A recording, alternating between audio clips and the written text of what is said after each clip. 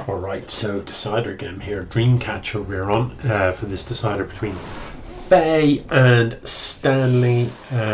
We are of course a best of three, and I'm looking at Stanley in the bottom right playing Protoss, Fey also Protoss up in the top left. So yeah,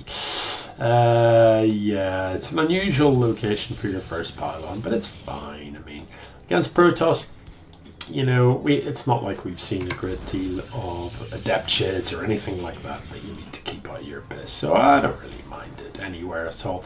Pylon behind the mineral line has the nice side effect that you can throw down a shield battery here, and a shield battery on the back of your mineral line here protects you pretty well against things like oracles. So an oracle flies in, it with an overcharge on the shield battery, the oracle doesn't really get anything done, or if it does, it uses so much energy, it runs out of energy with only a couple of kills, even if you don't get the overcharge off. So it's going to be Fey dropping the Expo first, and notably Fey has got Forge before side course. That's pretty weird.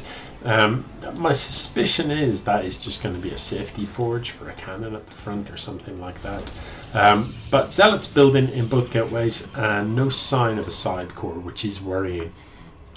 You know, the side core is a critical element of all tech for Protoss. You can't really tech without the side core.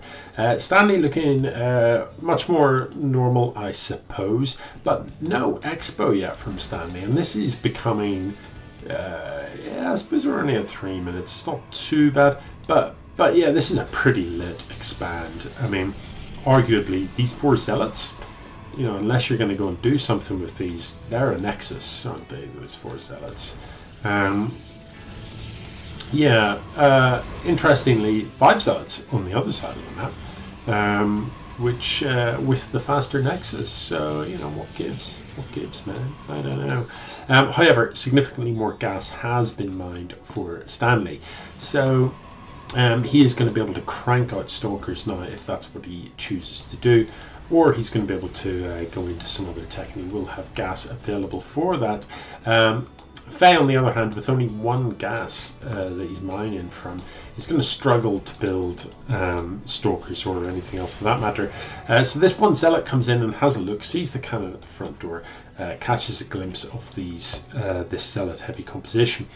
Now, neither player as yet has a Twilight, which is that worker trapped? I think it might be. Which, yeah, it is more important for Fey really, because Zealots without charge are not, they're just not that good. Zealots with charge are good. Zealots without charge, not so much. So, you know, if you are going to have a really kind of Zealot heavy composition, you have to have that charge upgrade. Otherwise you're going to find yourself in trouble. Stan, on the other hand, with Stalkers in the mix as well, less of a big deal, although of course Blink is a good upgrade and Charge is still a good upgrade. So Prism is coming out, and the fact that there's a Robo Bay sort of suggests that we're going to see, what is this?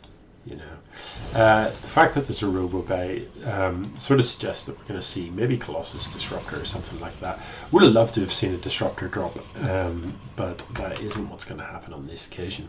Anyway, it looks like maybe Stanley has got something in mind here, and yeah, this seems like an odd angle to come in for the Prism. You know, this tends to be the way you would come in, because here's the front door, so you know you can drop a couple of Zealots here, get a bit of work done, and it takes a while for this stuff to get over there. When it does come over there, you can just lift up and fly away. As it is, drop units in here, this stuff will be much quicker to respond. This is just bizarre. I don't really get it. I mean, if you get away with it for a long time, then sure, why not? You know, building a ninja, I don't mind. Hide in tech, I don't mind, but building a ninja and putting important tech structures next to it, I just don't like it. You know, if this gets discovered, you're so far from home, you can't really reinforce it. It just gets shut down, and you lose your Robo, and you lose your Robo Bay as well. So he's researching the range upgrade for Colossus, but weirdly not building Colossus. which is interesting. This is going to be unfortunate timing because Fey has just moved out just as this bunch of Stalkers warps in. Now on the flip side of that, that is a warp in that Stanley won't have at home, but with the shield battery you cannot break this. This is suicide. So this is a bad fight for Fey, and he is a little unlucky that his move out sort of coincided with this Stalker warp in. I'm a little, let's just back it up a minute, because I'm a little kind of curious about the timing of this move out. Look, let's start down here. You've got an Immortal coming out, but you've got Colossus range, but you're not building Colossus. This Immortal comes out, and then you go and you attack with I don't know, like a Colossus would help here. But yeah, to be honest, you know, if you see this, just run like that. That isn't, you're not going to break that. So hold on. It's it's all well and good to say when you see this, but do bear in mind that Fey can't see up the ramp. But nevertheless, yeah, I think the amount of fire you're getting in the face would be a reasonable indication that it's all bad. The better thing to have done here, you see this, go and kill this. You know, don't, like, trying to fight here is pretty horrible.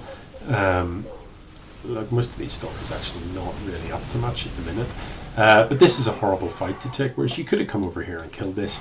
And even if Stanley comes to defend it, at least you've got a chance in open ground of choosing to run or choosing to engage. Yeah, as it was, however, Stanley's army just too big, which, you know, shouldn't have been the case really, because Fey had the faster expo, had got the ninja base down here mining, so did have the income to outproduce Stanley, but didn't turn those minerals into stuff. GG.